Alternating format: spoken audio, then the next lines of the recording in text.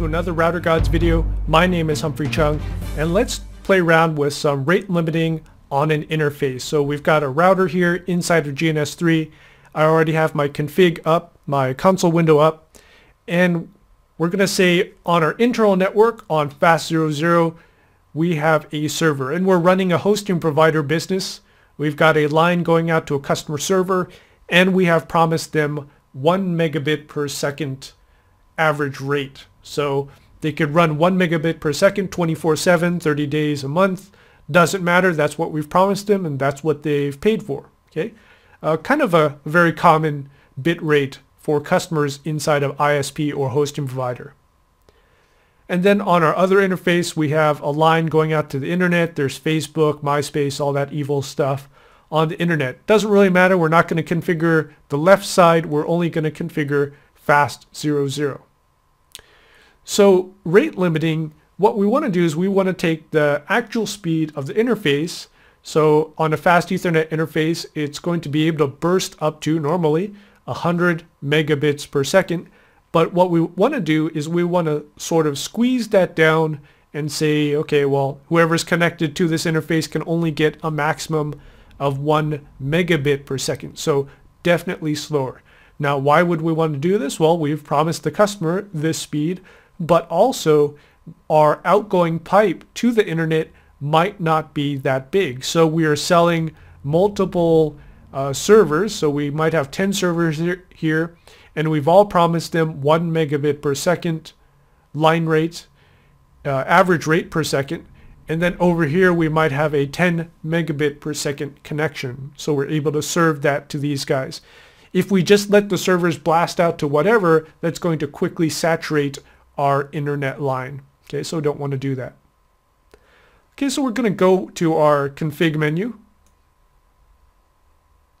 Going to go into the interface fast00, and rate limiting. It's actually an old command, but it's pretty easy to use. Very simple way of doing things. Rate limit question mark input. So we're going to rate limit everything that goes into the interface question mark, and in bits per second we put in our average rate.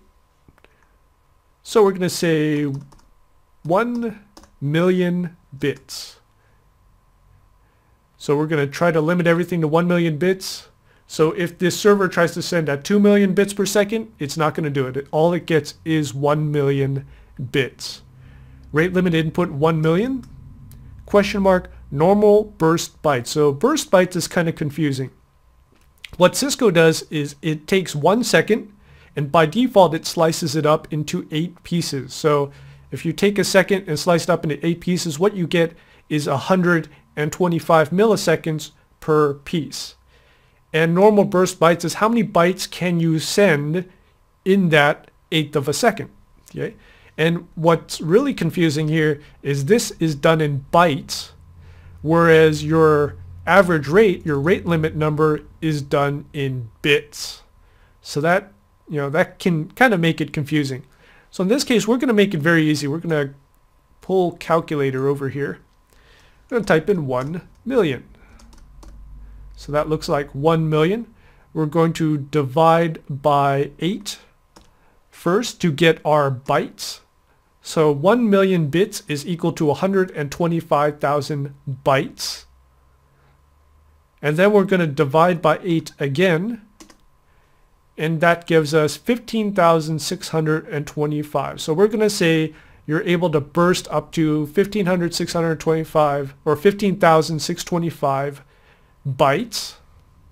So let's pop that in there. 15625, 15625, space question mark, and our maximum burst bytes, we're going to make it the same. Conform action. So what happens if it is under this burst rate? We're going to say transmit. Transmit. Exceed action. What happens if it exceeds the rate? We're going to say drop. Okay, so that's pretty easy. Okay. Now what's going to happen here is technically if I keep this burst rate, the 15,625, what's going to happen is most of the time I'm never going to hit 1 megabit per second average rate. And the reason for that is in 1/8 of a second, I could have the server not doing anything. It might not be sending any traffic. So for that time slice, it's going to have a 0. And in the next spot, the next 1/8 of a second, maybe it's very busy, so it's going to burst up to 15,625. And we could have this where in 1 second we might have 2 or 3 slots that might have nothing in them. And we're going to be definitely under 1 megabit per second. So what you might want to do is increase this burst size a little bit. And we could say something like 20,000, I guess.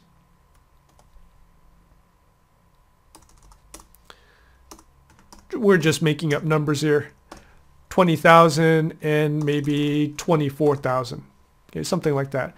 So what we're saying is normally you can go 20,000 bits per second, 20,000 bytes per second, and you can burst up to 24,000 bytes per second. But on the average per second, once it's all averaged out, you can only hit 1 megabit per second. So it can get a little bit confusing, but you just have to play around with the numbers a little bit. We'll hit enter right there, and your rate limit has been applied. Let's see if there is a show rate limit somewhere. Probably under show interface fast 00. There we go, interface fast 00 rate limit. Okay, we'll probably have to enable that. Interface fast 00, no shut. All right. And we get some errors here. Let's see, cannot register, blah, blah, blah, blah, blah. Looks like the router is going crazy. That's all right. Hit the up arrow a couple times. Show interface fast 00 rate limit. And this is our rate limit information. Parameters, 1 megabit per second, 2,000, 20,000, and 24,000. Those are bursts. And then conform exceeded. These are the things that you will see if packets are being dropped or packets are being matched. You could do this and you could see the counters here. Okay, so let's take a look at our config.